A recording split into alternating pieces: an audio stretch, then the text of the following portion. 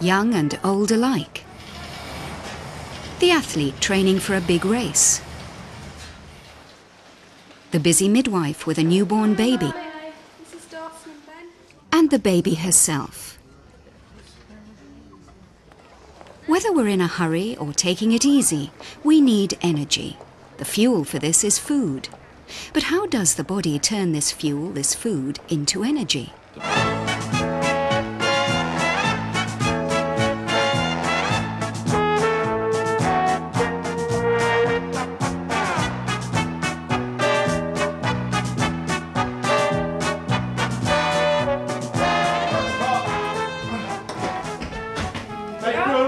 Your heads. Oh, careful, it's hot. Oh, it's lovely. What is it? Fuel for the body is food, and food contains nutrients.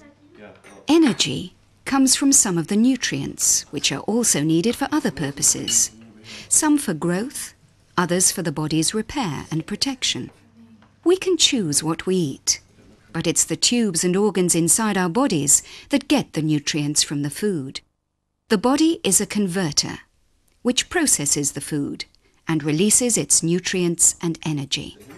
For most of us, what goes on inside that body is something of a mystery. We know that food goes in here, and that we get rid of the unwanted remains when we go to the toilet. But we may not understand much about the parts of the body in between. Is the heart here? Or here? Or here? And the lungs with which we breathe? They're here. The stomach is here, not as low as many people think. And below is the intestine, about 6 meters of it. If we're to look after our body, then we should at least know what's inside it, and know what happens to food on its 2 or 3 days' journey through it.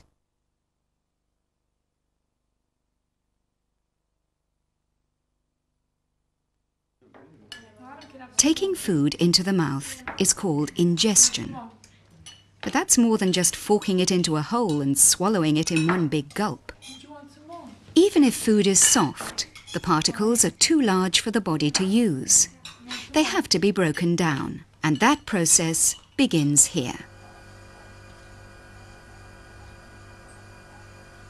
Different shaped teeth break and soften the food.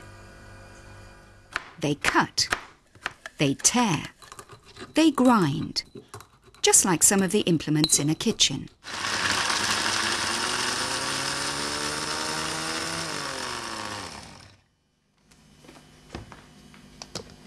And if the food is dry, well, a little water soon sorts that out. Saliva works in much the same way. It is secreted in glands at the back of the mouth and under the tongue. But saliva's not just a lubricant. There are enzymes in it, which begin to break down the food, and this is the start of the process we call digestion. Just the smell and the taste of food can make the saliva flow. It makes us want to eat, and then when we chew food, it helps to roll it into a ball shape which we can swallow. But food doesn't just drop down into the stomach. It's moved along by muscles which we don't control. That's why we can swallow, even when we're upside down. And here's the evidence on X-ray.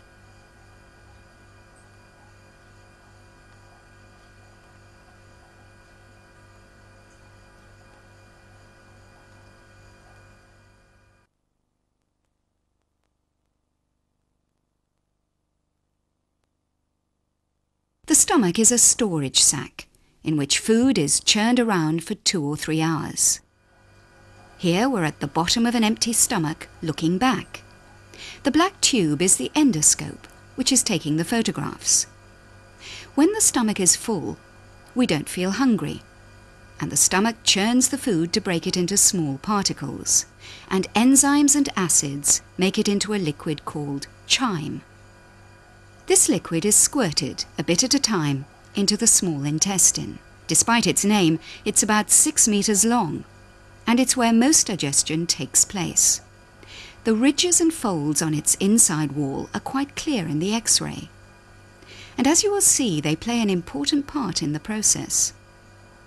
When the chyme leaves the stomach, it goes into the first part of the small intestine, called the duodenum, where digestive juices pour onto it. There is bile that comes from the liver and breaks down the fat into tiny droplets. And there are juices from the pancreas, which neutralize the effects of acids from the stomach and contain enzymes that help to break down carbohydrate, fat and protein. But how does the body get these nutrients into the bloodstream? This is done by a process of absorption, most of which takes place in the small intestine. The inside of the intestine looks like this. The wall is folded and covered with tiny projections called villi. It's a bit like a piece of velvet. And when all the folds and villi are flattened, it covers a much larger area. 6 meters of intestine actually has a surface area of about 30 square meters. And that area acts a bit like a filter. Small particles go through the lining into the bloodstream. Some just soak through as they are doing here. But for others, the process is different. They are actively carried through the wall by special molecules. And it's in the small intestine that most vitamins and minerals are absorbed. What remains is carried to the large intestine or colon. It's much shorter than the small intestine, and for any remnants of food left, there isn't much digestion to do. Bacteria break down some of the more fibrous bits by fermentation and produce gas. But the main job of the large intestine is to take water out of what remains and to store the waste until we go to the toilet and eliminate it from the body as solid feces.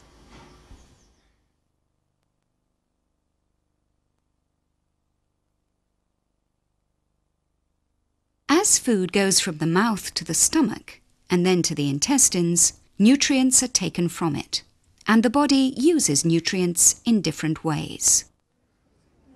Some nutrients help us grow.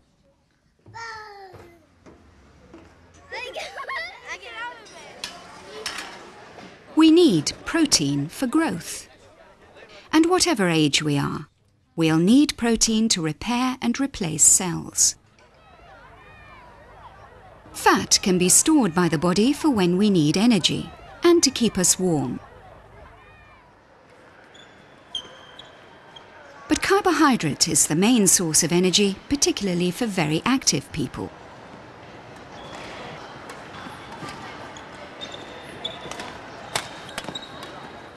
Getting the right nutrients isn't like taking a pill. This baby won't grow healthy on one food alone.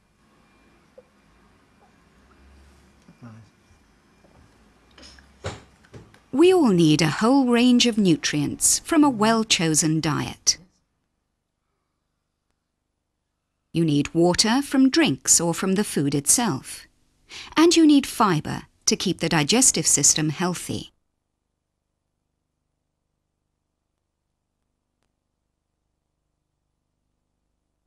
Getting energy and nutrients from food involves different processes. Ingestion, taking food into the mouth. Digestion, which begins in the stomach but occurs mostly in the intestines, where food is broken into small particles. Absorption, passing digested food through the gut lining and into the blood. Elimination, getting rid of waste matter. It's these processes which provide the fuel for our muscles, give the energy for fun and games, and keep every one of us going through the hours of work, leisure, and sleep.